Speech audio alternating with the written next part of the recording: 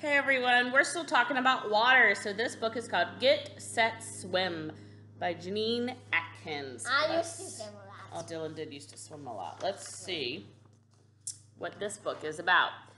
Janessa's ponytail swished as she skipped downstairs. Hurry, mammy! This was Janessa's first year on the swim team and her first meet at the rival team's pool. At the door, Mimi tucked a box in her purse and pinched her scarf together against the cold because it was super cold. Janessa's raced her brother Luis down the street. What are you doing? Mama said, stick together. So they're supposed to be together because they're on the street. That's important. At the community center, Janessa climbed onto the bus and sat with Anna.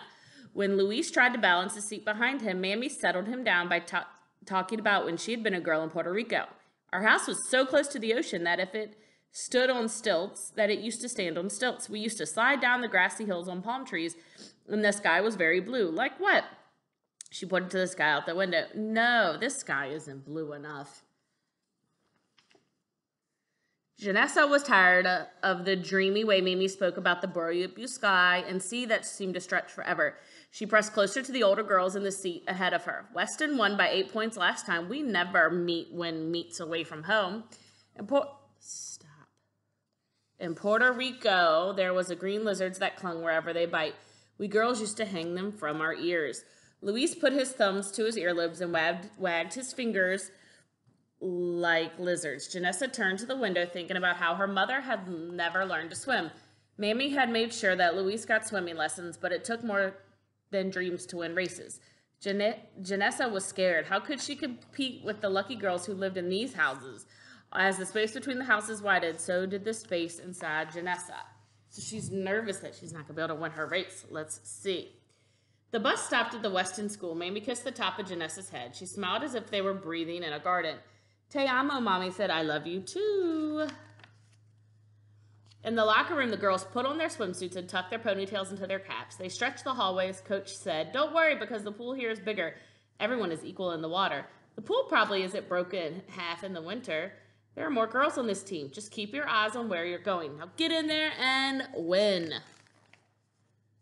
The first race was set for the older swimmers. The water surface broke with thundering dives. Janessa cheered. It was hard to tell one girl from the other until they turned.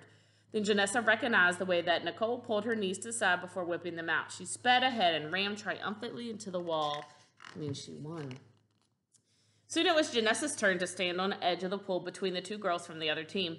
The overhead lights buzzed, the pool hummed. Janessa rocked from toe to heel. She tried to breathe long and deep into her belly, the way Coach had taught her.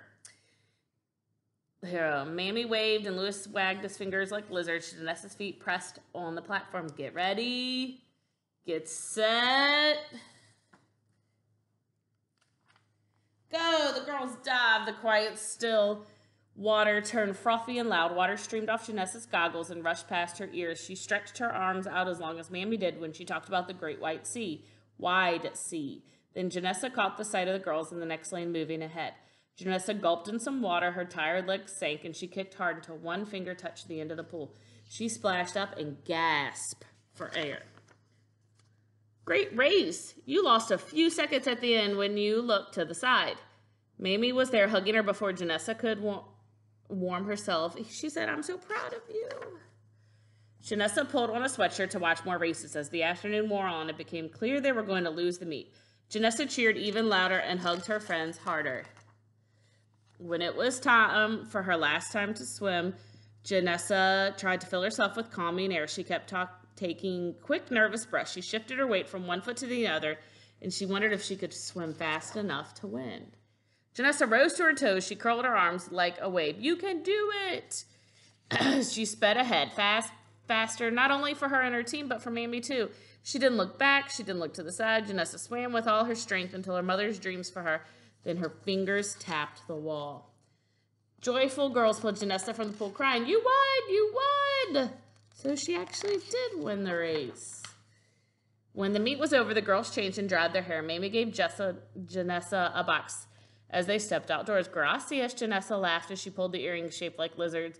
She slipped them out and danced a little salsa to make her earrings wiggle.